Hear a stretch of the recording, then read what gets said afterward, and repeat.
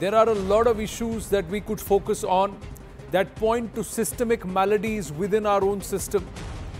But this system exists because there is this Desh, and for us, Desh or Bharat comes first. Tonight, on this edition of The Right Stand, first up, we'll bring to you a story which merits most attention, ladies and gentlemen. The reason being, there are entities across the world who want to thwart Bharat's rise. And the only way they seem to be able to do it, or they think they can do it, is to push us into the throes of yet another conflict and economically drain us as a nation. War costs every nation, ladies and gentlemen, and especially a nation that is wanting to rise and become developed in the course of the next 23 years by the time we turn 100. If we are at the stage of our growth, at the stage of our jump, at this critical juncture, where we can actually make that leap as a nation, together as a people.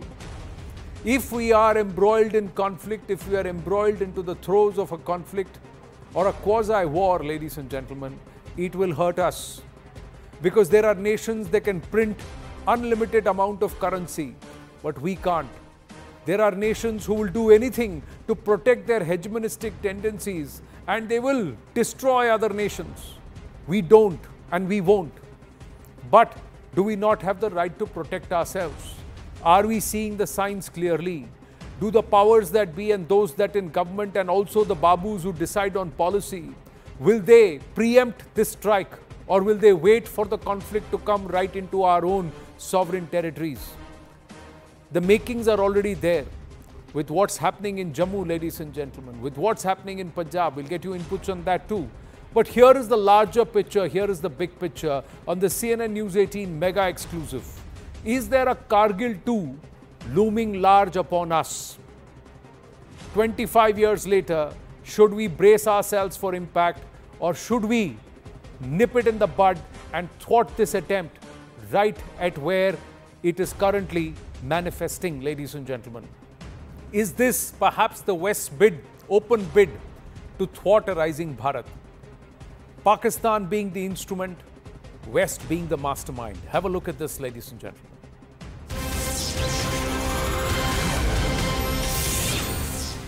In this CNN News 18 mega exclusive, our group editor security Manoj Kumar Gupta has been able to get a document that looks at a global perspective and where it gives us a warning as a nation. A Kargil II-like threat looms large, ladies and gentlemen. Pakistan is targeting Jammu as a new strategy because our own deployments are stretched, with us engaged at two fronts, the LOC and the international border with Pakistan, and the LAC, or the line of actual control, with the PLA or the Chinese troops. Pak troops are pushing infiltrations via Jammu. There is also the BAT action that happened over the weekend. BAT action means it's not foreign terrorists or jihadi outfits, it's the direct involvement of Pak army cadre. This is a bid to divert attention from international turmoil. Pakistan itself is a bankrupt nation. It cannot do this on its own. Someone has to provide it with ammunition, with money. They have jihadis, lots of them, but they cannot send them here and afford that cost unless somebody tells them, go ahead, we will fund you or we will pay you the money. This bid to thwart a rising Bharat, why? Attempt to divert attention from the Ukraine war or the Ukraine conflict. A Kargil II-like conspiracy is one, to divert attention and also reduce the impact, the global noise and the global attention around the Ukraine conflict, because the West wants to wiggle out of that perhaps, or move out of that perhaps, and create two theaters of play action. One is Kashmir or Kargil-like situation in this region, in Jammu and Kashmir, and the other one is with the Afghanistan-Iran border. So an attack on Iran, a possibility. There are a large number of weapons that are missing, and the Taliban still at loss as to where it went. This is what the US left when they vacated Afghanistan. These weapons were recovered with Afghan fighter footprints in Jammu. The carbines were there, the M4s were there. Sudden spurt in terror incidents means some of those jihadis are moving in here, and the arms and ammunition which were cutted off away by Pakistan. CNN News 18 did this story at the time of the entire strife in Afghanistan and the US vacating Afghanistan and the takeover, Taliban takeover, all of this was carted by the Pakistanis and the ISI towards their bases. The larger question is the West using Pakistan to hurt Bharat? And why the West wants to use Bharat? One, they are upset over the India-Russia ties. They did not like our insistence and our position, unwavering position on asserting our strategic autonomy and staying on that path. The only way to keep Pakistan out of China's grip, because CNN News18 and on the right stand, we put out the fact that the Chinese, the PLA, are paying Pakistan money to secure CPEC. And that means increasing trips of Pakistani leaders to Beijing was worrying the West too. The threat of a multipolar world order, a new world order if Bharat rises, along with it the global south, and then suddenly the hegemonistic tendencies of certain nations get disrupted. It also wants to divert attention away from Ukraine. So these are some of the reasons. But the theatre of play or the theatre of action is Bharat's sovereign territory. What are we going to do about it? SP Vaid, former DGP Jammu Kashmir with us. Maruf Raza, defense analyst with us. Sushant Sareen, senior fellow ORF with us. I'm just going to go across to our guests if they are there with us. And my namaste and Jai Hind to everybody.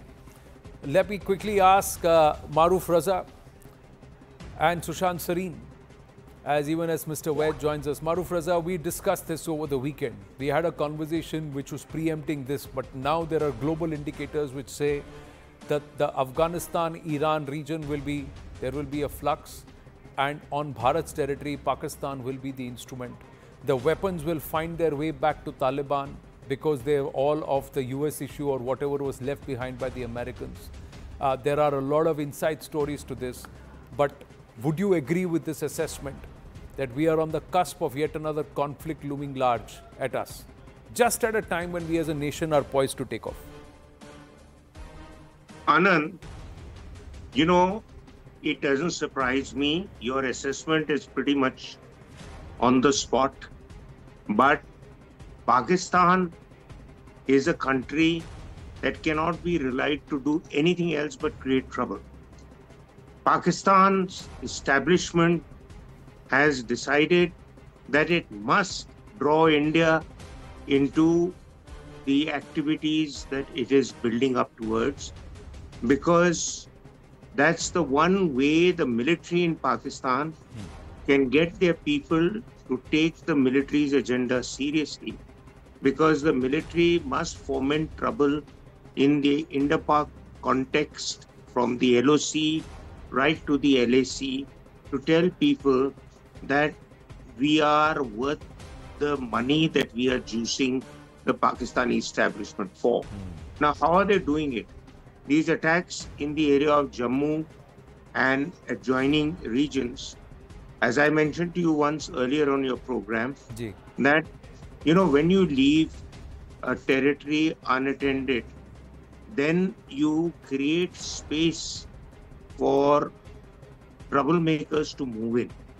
And since we were so focused on the valley, and the same happened in Kargil, we were so focused on the valley that Pakistan moved into Kargil, which was easy playing ground for them. Now Pakistan would like to create trouble through its various teams. One of them which is figuring in the conversation are the BAT teams. These are teams created by the Pakistan Army, which are guerrilla-like soldiers who are trained to create trouble and be ruthless in attacking us. But please remember that at least 10 years ago or more, there were BAT teams that were crossing over across the LOC into Indian territory near Poonch and Rajouri. And some were eliminated, some were pushed out. But BAT teams, again being revived, it reaffirms my view that Pakistan's army lacks ideas. It will keep going back a few years later to do the same operations it has done earlier, whether they've been successful or not. We go back to 47, 48, some wargaming experts in the US told Pakistan that you can take Kashmir away from India if you do a 47, 48 type operation with a few modifications and don't have failures by your establishment denying you weapons platforms. Right. This time, they're totally in control. The politicians are either in jail or sitting at home and hiding. So the military has complete control over the budget, and Shahbaz Sharif is a lackey of the military.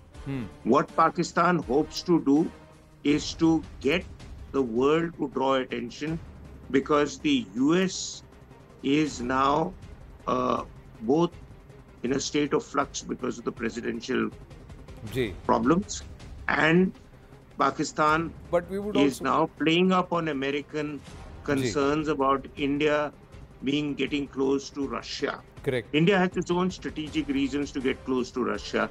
Right. One of them is to keep Russia on our side so that Russia doesn't go completely onto China's side. The second thing is Pakistan is going to use all the resources that are available geopolitically for Pakistan to get the issue of Kashmir revived. India has done well in the political context of getting Kashmir some kind of a stability post Article 370's abrogation. But now Pakistan must play its big cards. One of them is to create turmoil on the border areas with Pakistan and India. And the other is to create the scare of a long drawn out conflict. Long drawn out to hoga ki nahi, I don't know, but certainly a conflict. And a conflict is an expensive business. It's going to cost Pakistan $1 billion a day. Can they afford it? But Pakistanis are such, they'd rather go bankrupt than sit and count their money. But in this case, the assessment is that it's not the Pakistanis don't have money unless somebody funds them. And some entities who have the ability to print unlimited amount of currency are the ones who are bankrolling this, like they have done it in the past. And it's an open secret that there is a deep state within the West which has been orchestrating this irrespective of which government or who's the president or who's in power. And they have done it, and they've been involved in Afghanistan, they've been involved in Pakistan, and they have bankrolled. Huge billions of dollars have come through for that. But Mr. Vaid, one of the information that we have is the fact that there are a large number of weapons from the Taliban that are missing, and the Haqqanis actually have made a memo that runs into 600 pages that documents each and every total number of weapons that are missing, and there is a full account of it. And that there was an effort even by the Taliban to try and buy back these weapons from who they know has it in possession. So the Pakistanis perhaps were also trying to wiggle out a deal there and make some money on the side with US weapons. But that's not happened because the Taliban themselves don't have this money, but this money is now coming in. At the end of the day, what happens is whatever is recovered here is not accounted to Pakistan, but goes back into the inventory of the Taliban. So there are multiple layers within layers of what we see happening around us. But at the end of the day, it's going to hurt us as a nation. It's going to somewhere derail our growth story if we don't preempt this and if we don't strike before the enemy strikes. Mr. Vaid. Thank you, Mr. Anand. It is a fact that American weapons have reached and they are being used. You saw M4 rifle. Assault carbines being used, American weapon which was left in Afghanistan, and they have been recovered here in actions, both in Jammu region and in Kashmir also. And even the steel-coated, armored-piercing bullets, which are basically Chinese, but then they are also being used.